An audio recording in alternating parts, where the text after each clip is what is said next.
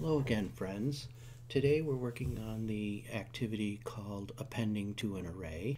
I wanted to quickly review some of the procedures that we can do on arrays because some of them will be useful in this activity that we're doing today. So remember last time we did this little example where we said we have an array of characters and there are 1, 2, 3, 4, 5, 6 characters. They'll have indices 0, 1, 2, 3, 4, and 5 in this array. And we talked about there are some behaviors that all arrays have that are very useful, and one of them is if we go ahead and say what if we want to remove an element from an array? Well, we can say the array name characters dot remove at some index. So if we do that, we're going to say we want to remove the character or the element at the array's characters index 3, and right now Lando is in there. So what happens if we execute that statement is Lando gets removed and Kenobi and Rey move over to fill the gap, and their indices will change to be 3 and 4. Okay, so now we no longer have 6 elements in the array, we have only these 5 elements in the array. Alright, another thing you can do, we'll work on this a little bit today in today's activity, is you can say the array name dot append some new element. And since each element in this array is a string, we need to append another string. You can only append elements of the same type that your array currently has. So this is an array of strings, so we can append a new string, and append attaches a new element to the end of the array. It always puts it at the end here. So we're going to get a new array element at index 5, and it will have the value Luke. So Luke comes in here, and that's what append does. Okay, always adds a new element to the end of the array. Alright, one other thing we can do here, if we don't want to add something to the very end of the array always, sometimes we might want to put something at the beginning of the array or in the middle of the array somewhere, we can use the array.insert method or behavior. And again, we have to insert an element of the same type. And in this case, these are strings. So we're going to add an element or insert an element called Vader at index 2. And again, there's already an element at index 2, Leia.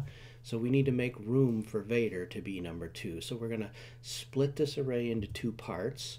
Move Leia, Kenobi, Rey, and Luke over here. Now we can add a new element at index 2, Vader. And we can then change the indices for Leia to be 3 instead of 2. And Kenobi, Rey, and Luke also get bumped up by 1.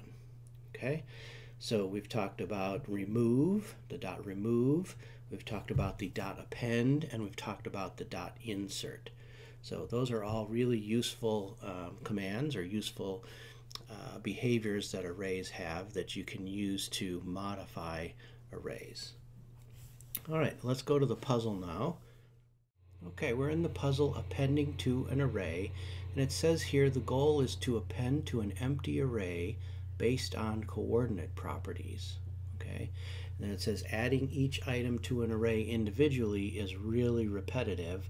What if we could create a set of rules for the coordinates to include in your array? So what's happening here? Well, it says first start with all coordinates, an array of all the coordinates in the puzzle world. So that's this first line of code right here that says let all coordinates equal world.all possible coordinates. So, well, we can just sort of assume that this is an array because they tell us here it's an array of all the coordinates, but I like to kind of check things out first and see what's happening here. So I'm going to comment out all this here. I'm just going to select it and hit Command/, and that will add comments over all of our code in here. So we're starting with blank code basically, and I want to look at what's actually in all coordinates. So I'm going to make a little for loop here that says for a coordinate in all coordinates. So this is that really cool for loop that loops over every element. This would be all coordinates. This is that really cool for loop that loops over every element of an array. Okay, really convenient way to do it rather than having to keep track of the indices of everything. So what happens here is that the first time through the loop, a coordinate will be set to the first element in all coordinates. Second time through the loop, a coordinate will be set to the second element in all coordinates, and so on. So the way we can see what's actually in each of these coordinates is, let's go ahead and do something to it. So let's place an item at each one of the coordinates that's in all coordinates. So I know from working with this in past puzzles, you can say world.place an item at a coordinate. Okay, we'll choose this one down here. And maybe let's just make, well, we like gems, so let's go ahead and place a gem, a new instance of gem, at each coordinate. And each coordinate, again, is going to be referenced by this variable a coordinate in here. So I'm just going to say, let's place a gem at a coordinate. Okay, so this should loop through every coordinate, every element in this array, all coordinates. I don't know what they are. But it says in here it's all the coordinates, so hopefully we'll get a gem at all the coordinates, and each time through the loop a coordinate will be a reference to that, and we're going to place a gem at a coordinate every time through the loop. Okay, so we'll go ahead and run this, and in fact let's maybe run it faster here, and there it goes. It's placing a gem. It looks like it's trying to fill up every coordinate, so good. I now believe them that all coordinates is actually an array that holds all the coordinates. Look at all those gems. They're great, don't they? Okay, so now that we're confident that all coordinates is an array of all the coordinates, let's get rid of this code. Okay, and I'm going to do the same thing I did before. I'm going to select this, hit Command/, and that will toggle off the comments. So you can hit it once to put them on, hit it again, and it takes them off. So that's a nice way to stop some code from running that you want to keep there temporarily and then return to it later. Okay, let's come up here again and read through the instructions. It says we're starting with all coordinates, which is an array of all the coordinates in the puzzle world. Next, you'll need an empty array to append your coordinates to.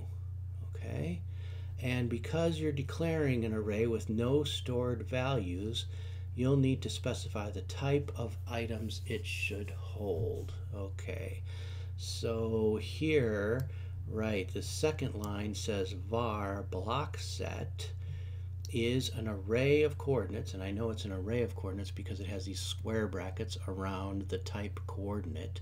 So that's how you would say that the type of block set is an array of coordinates.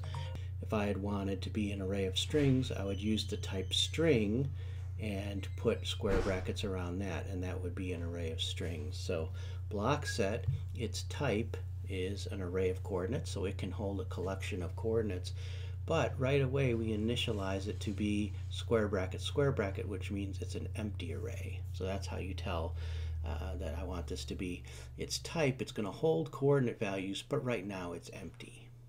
Okay, and we could check this too, like we did the last time. If you wanted to, we could say var, we could say for a coordinate in block set, and then world.place gem at each one of the coordinates in block set, but we wouldn't get any because it's empty right now. Okay. All right, now what do we want to do with this empty array of coordinates here? So it says here we want to finally iterate over all coordinates. So we're going to have a for loop over all coordinates and check the column and row properties of each coordinate. If the column property of a coordinate is greater than 5 or its row property is less than 4, then we want to append it to our empty array. I'm assuming that empty array is block set that we want to add that to. Okay. Then later it says place 6 blocks on each of the coordinate array. That's what's happening down here. I'm not going to do that yet, so I'm going to select these and comment this out for right now. Okay, and just work with this part here. So the instruction said let's loop over all coordinates, and so here's a for loop. They've given this to us for some coordinate in all coordinates. We want to look at every coordinate and do something to it. And what we're going to do is sort of filter for all the coordinates that have a certain property or a certain set of properties. Okay.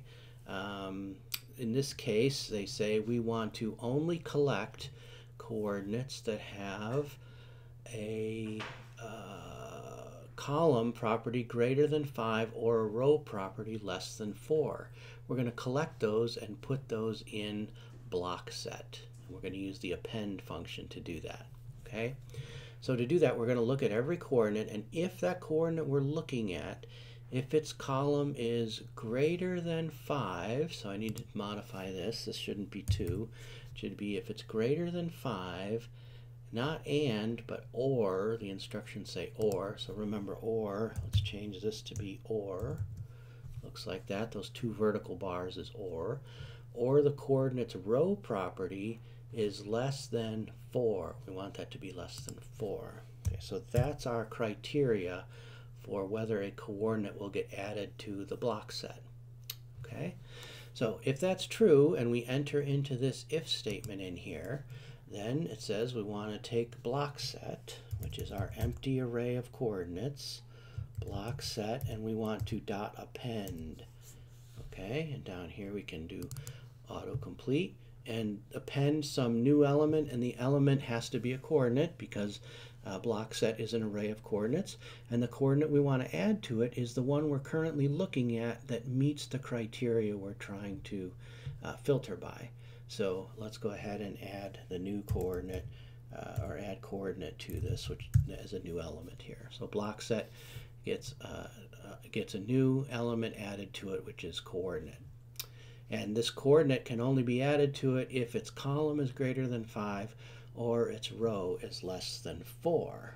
Okay, so let's double check that this is working here, and let's just go ahead and do our own little test before we get too far along in here. And so we'll say for a location in block set, then let's place a gem in here. World.place a gem, a new instance of gem at a location. Okay, so here we're going through all the coordinates and we're finding the ones that meet some criteria where the coordinates column is greater than 5 or its row is less than 4. And then if it does meet that criteria, we're appending it to this array block set. And here, then I'm looking only at the elements in block set, and I'm going to place a gem at every one of those locations. Okay, and we haven't done anything with this yet. So let's go ahead and do run faster again on this, and let's see what happens here. This looks a little, oh no, that could be right. So what do we've got here? We want to say that every column has to be greater than 5 or the row is less than 4. Well, this might be a row is less than 4 because it's 0, 0. In fact, all these rows are less than 4 if we look up here. So this must be the row parameter 4. So all these in here have a row less than 4, and all these here 0, 1, 2, 3, 4, 5 have columns greater than 6. So all these have columns greater than 6. So I think it worked. It must be that row is the column is the first number in this set of numbers, in this index pair here, and row is the second number in here. Okay, so row goes 0, 1, 2, 3, and then 4, 5, 6 would be here. All right, cool. Now, what did they want us to do at each one of these? I don't think they wanted us to put a gem in here. It says then place 6 blocks on each coordinate in the array. 6 blocks on each coordinate in the array.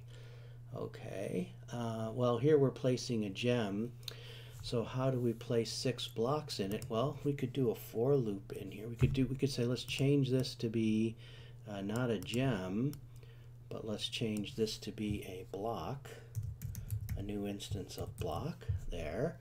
But we don't want just one block in here. We want 6 placed at that location. So I need to wrap this right in here inside its own loop. So I'm going to give this a little tab here. And let's go ahead and put this in a loop that says for, okay, well, we don't really need to keep track of the number. So I could say something like for I in the range 1 up to, how many blocks do we want? 6. Up to 6, then I want to do this here. Let's take this line here, and I'm going to cut it out of there and paste it in here. Okay, so what we did is we took this, instead of placing one block, we put it in a loop that says for I in the range 1 to 6. Now, I think we've talked about this a long time ago, but in case you forgot, we're not ever using this variable I. So if you ever have yourself a situation where you don't really care that there's a value I keeping the values 1, 2, 3, 4, 5, and 6, you can just replace that with an underbar in Swift. So we don't have a variable that we're not using. This is saying I don't care to keep track of this, but we still want to do a loop that goes from 1 through 6. Okay. So let's try that, and we'll run faster here. So hopefully we'll place 6 blocks at each one of those locations. I don't know if it's doing 6. 1, 2, 3, 4, 5, 6. Yeah, it is. Okay, good.